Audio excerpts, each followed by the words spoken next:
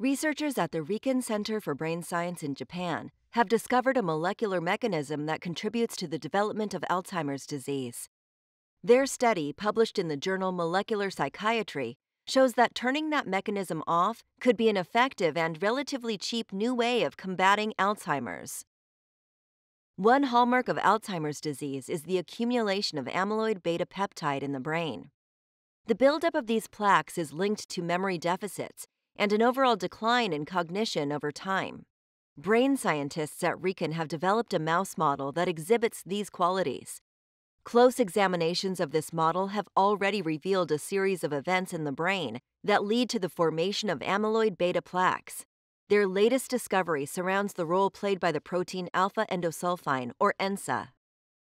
One of ENSA's jobs is to close certain ion channels in the hippocampus, the part of the brain where memories are stored.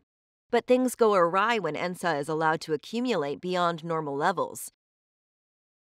The Riken team found that ENSA also tends to reduce levels of the enzyme neprilysin, which destroys amyloid beta plaques. In excess, therefore, ENSA can create an environment that fosters the development of Alzheimer's. So, what enables ENSA to build up to these dangerous levels in the first place? Low levels of the hormone somatostatin. Somatostatin pumps the brakes on the production of other hormones throughout the body, including ENSA. Unfortunately, both somatostatin and neprilysin tend to decrease with age, which could explain why Alzheimer's usually occurs in older people.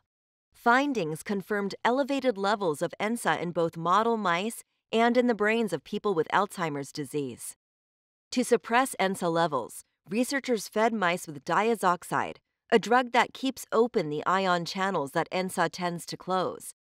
They found that while untreated Alzheimer's model mice showed characteristically poor memory, the treated model mice performed just as well as normal mice.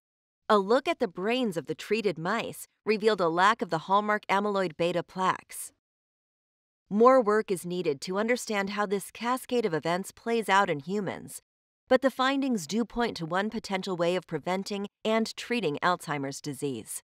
That the drug used in mice is less expensive than current alternatives could improve its chances of being accepted around the globe.